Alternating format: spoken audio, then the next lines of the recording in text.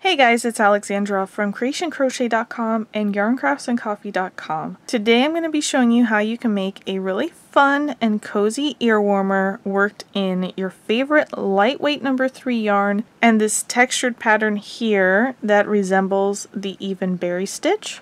This ear warmer here is part of my 2024 mystery ear warmer crochet along that I'm hosting on my Creation Crochet blog. This particular stitch pattern is from my Little Pebbles series. And as I mentioned, it is a modified even berry stitch. So I absolutely love that stitch pattern, but I find that when I work the traditional even berry stitch, the little pebbles here, that's what I like to call them, they don't hold their shape that well, and sometimes the pebble part flattens out. So I have modified it using a combination of single crochet and treble crochet to get the same exact pattern, but the stitches hold their shaping really well. So this is the lightweight version. It is worked in a tube. We work a really long rectangle and then we whip stitch the ends together here. I do have a worsted weight version worked exactly the same way, and I have a worsted weight version that has a twist in the center, worked in the same basic rectangle but finished a little bit differently. So if you would like to have this twisted finish in the lightweight yarn, you can reference that video when it comes to finishing it. I'm going to pop the links to all these things down in the description box below, including my materials. This yarn right here is called Lion Brand Superwash Merino. That is a 100% merino wool yarn. Acrylic yarn is also going to work for this. Another animal fiber that you may want to try if you're allergic to wool is alpaca. You'll find some alternatives listed in the description box as well. The main thing to consider when you're picking out your yarn is going to be where you're going to be using your ear warmer. Animal fibers are going to be the best choice if you're somewhere where it's really windy, as the animal fiber is going to help protect you against the wind, it's going to keep you the coziest. Acrylic yarn works for cool weather, but when it comes to the wind, it sometimes goes right through. So I do have ear warmers in my personal collection where I use both fibers, and then I just pick different ones depending on if I'm going to run errands or if I'm going to go on a trolley ride. One thing I want to point out about working with this yarn is so soft and it's so plushy and it just feels really lovely. Part of that plushiness comes from it not being spun that tight, and because of this, as we work, the yarn strands start to pull apart. You can kind of see it up here where I have the stitch coming from my loop. The strands start to become really loose here up at the top. I can actually see in between the 3 strands there. So as I'm working my stitch here, I'm just being careful so that I don't split any of it as I'm pulling my yarn through these stitches here. And I'm just going slow. So just be aware that you can experience some splitting here because the strands are very loosely put together. See here, I just split this part. But I'm just going slow so that the yarn doesn't really catch. This is going to be something that's going to happen to crocheters, but it's not necessarily going to happen to knitters. It has to do with the direction that we work in as crocheters. They spin some yarn in a certain direction that works better for knitters. So I still really like this yarn for crocheting. It makes a really beautiful fabric. Great stitch definition, really soft, really plushy. Has a nice stretch to it, but also a nice drape to it, so a beautiful yarn. Just something to be vigilant as you're working that you might experience some splitting. As far as gauge goes, this ear warmer is worked widthwise here, where we're building the height of the ear warmer. So after about 6 rows, you can measure the width and you'll know how tall your ear warmer is going to be. If you wanted to adjust that, then you could do that by working less stitches or more stitches. Then you'll continue working the entire length of the ear warmer so that it is 2 to 2.5 inches smaller than your head circumference. And your head circumference is measured around your head just above your eyebrows. I will provide instructions for toddler, child, and adult sizes based on the average size, but measuring your head circumference is going to be how you pick out the ear warmer that's going to fit you the best. 2 inches smaller will be a comfortable loose fit. 2.5 inches smaller will give you a really cozy fit like a hug. That's the way that I like to wear mine. So going back, width-wise, you're going to be able to adjust really easily after working just 6 rows up, and you can see how tall it's going to be. There is a little bit of wiggle room there as it just needs to be tall enough to cover your ears. The length is what's important, so you are going to want to have a soft tape measure handy so that you can measure your finished rectangle before we whip stitch it closed to ensure that it's going to fit. If it's measuring smaller or larger than the measurements I'm providing, then the finished ear warmer may not fit correctly. Let's go ahead and get started. We're going to start with a slip knot, so I've pulled the yarn over my fingers here. Wrap it around my index finger 2 times. Hold the tension with my thumb and my middle finger. Then I'll pull the loop on the left up over the other one but not off my finger. Then I'll go to the one on the left now, pull it up over the other one and off my finger. Grab my crochet hook, insert it into the loop on my finger and pull it off. Then I'll hold the working yarn in my right hand and the short tail end in my left. I'm going to pull that so this knot will go to normal tension. We're going to start with a chain. To chain, we yarn over and pull through the loop on our hook. Yarn over, pull through the loop on our hook. Yarn over, pull through the loop on our hook. Each time we do that, we get one of these V shapes here. We don't count the loop on our hook. We have 1, 2, 3 chains. Now I'm going to put up a chart that's going to show how many chains you're going to want to have depending on the size that you're working. The number of stitches that you're going to have is going to be equal to 1 less than the number of chains that you have. So if you have a chain 12, you're going to have 11 stitches. If you decide to adjust this at all, you're going to want to make sure that you start with an even number of chains so that you get an odd number of stitches. Once we have all our chains complete, we're going to single crochet into the second chain from the hook. So again, we don't count the loop that's on our hook. There's our first chain and our second chain. Right in the center of that second chain, that's where we're going to work a single crochet. So I'll insert my hook in the center of it, yarn over, and pull through. I have 2 loops on my hook, yarn over and pull through both loops. And that completes our single crochet. Now we're going to treble crochet into the next stitch. That's also called a triple crochet. Yarn over 2 times, so there are 3 loops on your hook. Insert your hook into the center of the chain, yarn over and pull through. There are now 4 loops on your hook. Yarn over, pull through 2 loops, yarn over, pull through 2 loops, yarn over, pull through 2 loops.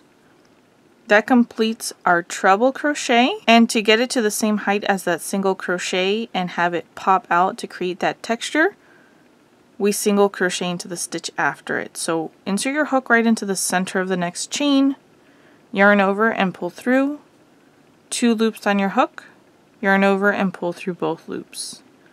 I'll pull up a loop here really quick, and now that treble crochet is going to pop out here and it's going to create that little bobble that we have on the front. It's a little bit hard to see now because we just have that one, but as you keep building and adding the rows, the texture is really going to come together.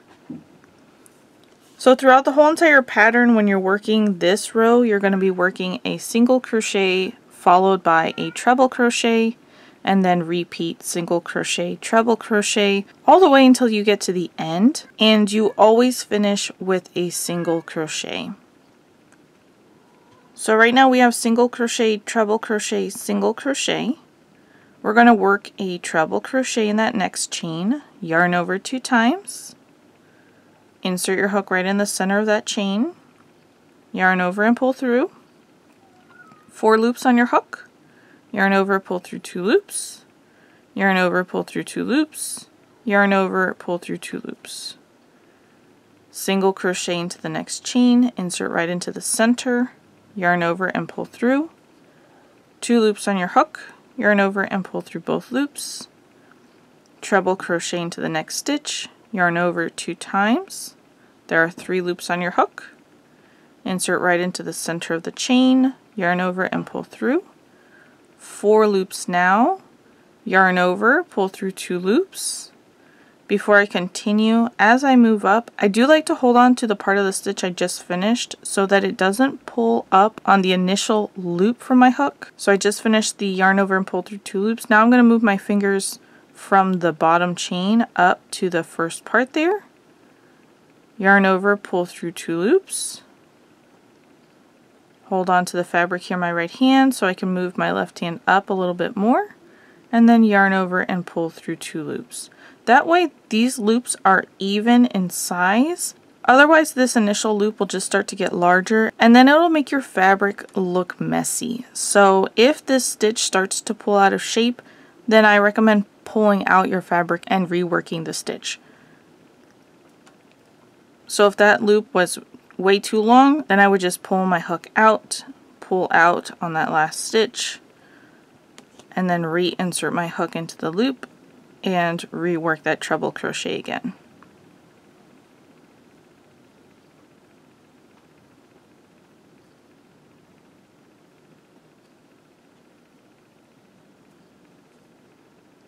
Then we single crochet into the next stitch, and that's what brings it down so that it's even with the single crochets. Continue working in pattern all the way to the end. In that very last stitch, end with a single crochet. Now that I've reached the end of my row, if you'd like to count your stitches, you look to the V shapes here that are on the back side. That's going to be the easiest side to see them from. Right here at the top, 1, 2, 3, 4, 5, and so on.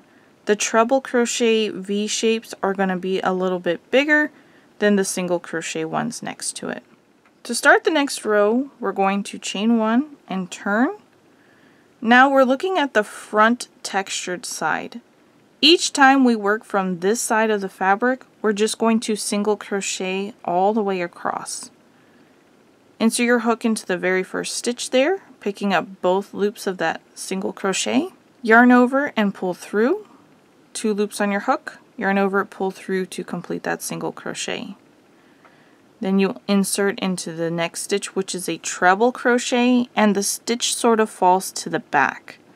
So it's right here at the top, rotating a little bit to the back so that I can see the V shape and pick up both loops, and then complete a single crochet. Single crochet into the next stitch, which is really easy to see there.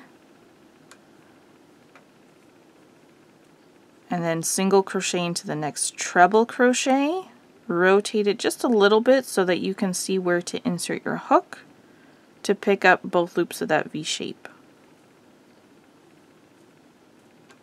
Single crochet into the next single crochet, and then single crochet into the next treble crochet. Go to the top of it, rotate a little bit, and then you'll see where to insert your hook to pick up those 2 loops.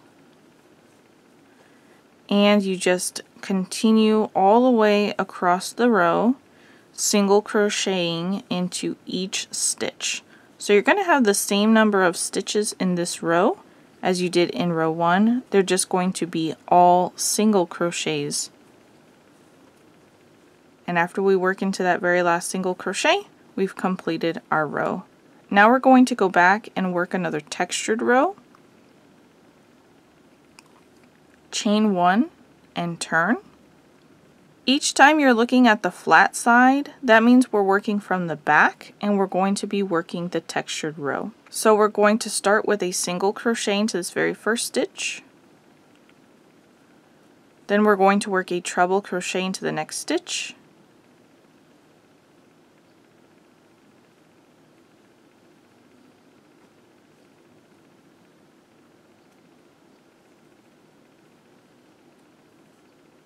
Now you see that my stitch has pulled out kind of long there. I don't like that, so I'm going to rework that one.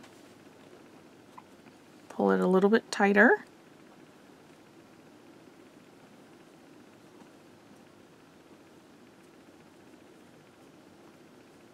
single crochet into the next stitch, treble crochet into the next stitch.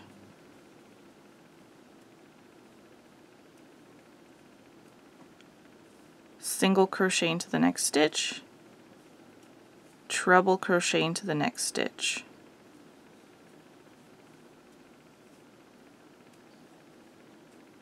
Continue in pattern all the way across, single crochet into the next stitch, treble crochet into the next stitch. When you get to the end of the row, you will end with a single crochet in that very last stitch. Once we have all our stitches complete here, we're ready to chain one and turn. And now we're looking at the textured side, so that means we're going to be working a row of single crochet. Single crochet into the first stitch, and then single crochet into each stitch all the way across, the same way as we did before, ending with a single crochet in the last single crochet. And this is how our repeat is going to continue. So after we single crochet all the way across, we'll chain one and turn, and we'll be looking at the flat side or the back side, which means that we know we're going to work a textured row after that, which is single crochet in the first stitch, treble crochet in the next stitch, single crochet in the next stitch, treble crochet in the next stitch, all the way across, working a single crochet in the very last stitch. Then you'll chain one and turn, and you'll be on the textured side again, which means that you are single crocheting into each stitch all the way across. Now I've completed 6 rows here. Down here at the bottom, the textured row, that is row 1. And above that, we can see another textured row. We know that that is worked from the same side, so that is row 3. And then there's a small row here in the middle, that is row 2, where we just worked those single crochets. The easiest way to count your rows is going to be looking for the textured rows, so then you can count 1, 3, 5, 7, and so on. After about 6 rows, you can lay this flat, measure from the edge of the left side all the way across to the edge of the right side. This is going to be the finished height of your ear warmer.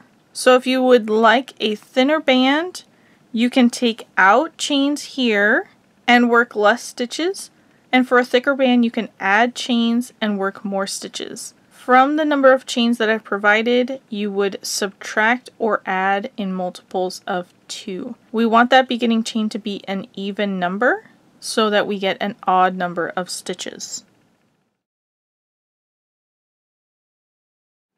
You're going to continue alternating those 2 rows, a row of the textured pattern and a row of the single crochet, until you get the length that you want for your ear warmer, and you're going to end on an odd row, which is a row of single crochet.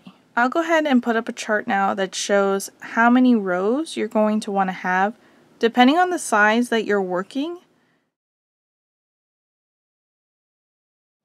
Once you have all your rows complete, you're going to want to take time to measure, lay it down flat, measure from the bottom edge all the way up to the top edge. You're going to want this length to be about 2 to 2.5 inches smaller than your head circumference. If your measurement does not fall into that range, then the finished ear warmer may not fit correctly. So if you need to, you can work more repeats here to add length, or you can take out a couple rows if it's measuring too long. Just make sure that you finish on a single crochet row.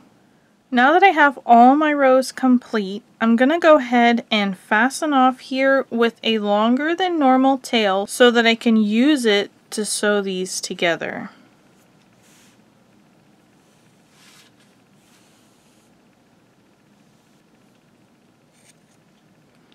I'm going to go to this last loop here, pull it all the way up to break it, and then I'll grab my tapestry needle. I'm going to thread this end into my tapestry needle.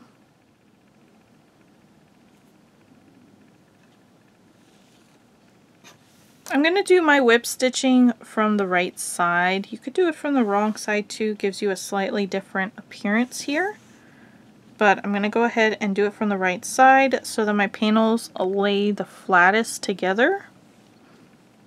The front side, or the textured side at the top, I've just folded in both panels so it's in that tube shape already, bringing the two ends together that I'm going to be seaming. I'm going to start by coming from the back underneath up through that very first stitch. So which one is the first stitch? It can be a little bit tough to see here, but you're going to look for the stitch where the first treble crochet is worked into, and you know that's going to be the second stitch. So the one right before it is the first stitch from the back underneath both loops of that V shape, and then pull it through.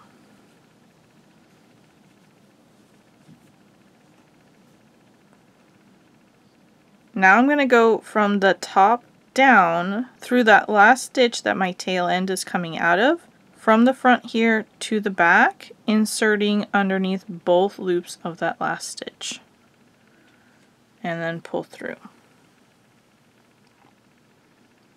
Then I'm going to come up into the same stitch here on row 1 from the back to the front. And now I'm going to cross diagonally over to the left so that I can bring my needle down through that second stitch, inserting from the front to the back, picking up both loops of that stitch on my needle all the way down and pull through. Now I'm going to come up from the back side in the second stitch on row 1 where that treble crochet is coming out of.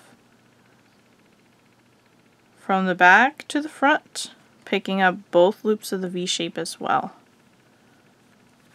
and pull through. Then I'll go back into that second stitch. This time I'm pulling my stitch up, whereas before I pulled my stitch over to the left. From the top down. Now I'll come up from the back side of that second stitch where the treble crochet is in row 1, and bring this stitch diagonally over to the left, from the front to the back into that next stitch, picking up both loops of the V shape on my needle when I push it through.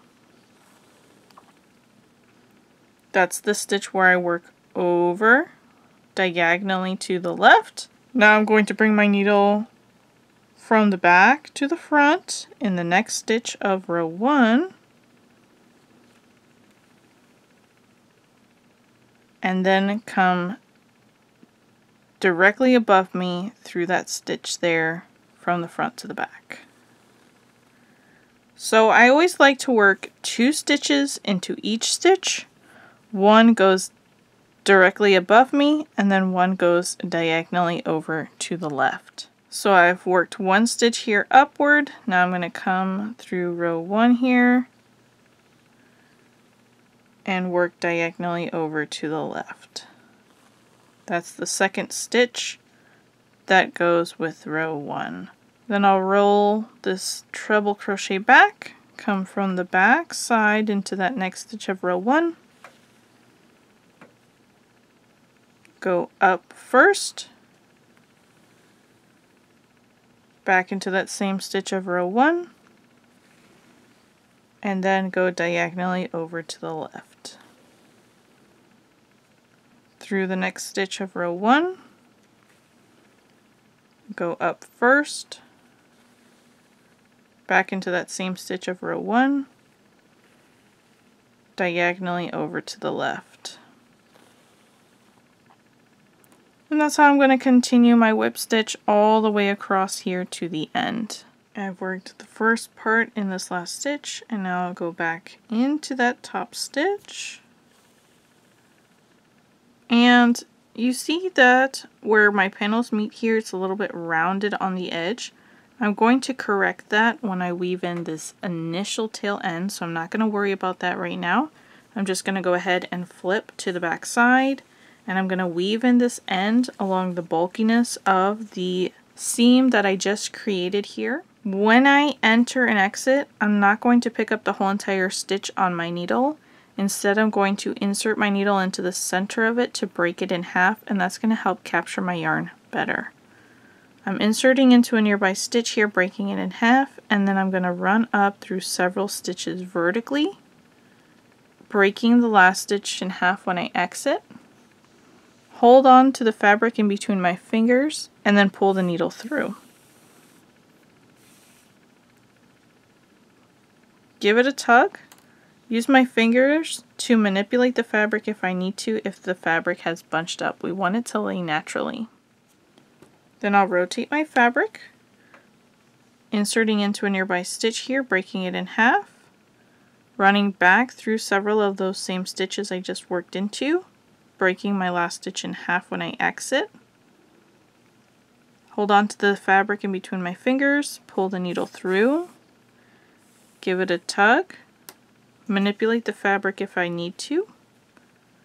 And I like to do 3 passes, that's my magic number. If you feel comfortable after 2, you can fasten off. If you feel like you need to work a 4th one, you can do that too.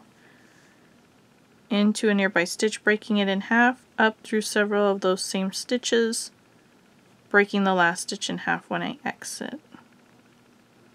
Hold on to the fabric here, pull through, give it a tug, manipulate the fabric, and then I'll fasten off.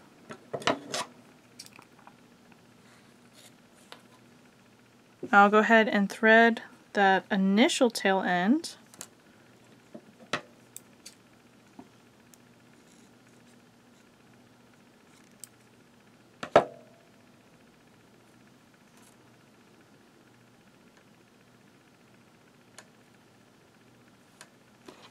I'm going to come back to the right side facing, and I'm going to create a V shape here on the end, very similar to how you see here at the end of other rows. I'm going to bring my needle from the back to the front through the side edge of row 1 here on the right side. So when I come up, it's actually going to be through the middle of the chains here, right in the center of that top edge, and pull through, and then down through the corresponding stitch here on the left side, which is not where the treble crochets are, but before that, right underneath, that's the row of single crochets, and pull through. Now with the first pass we created this leg here on the top, and the second pass we created a leg on the bottom, which sort of creates this V shape here. Give it a tug and then manipulate it so that it measures in length the same as everything else. And that'll fill in that gap right there. Now I'll flip to the back, weave this in vertically into the bulkiness here, same exact process.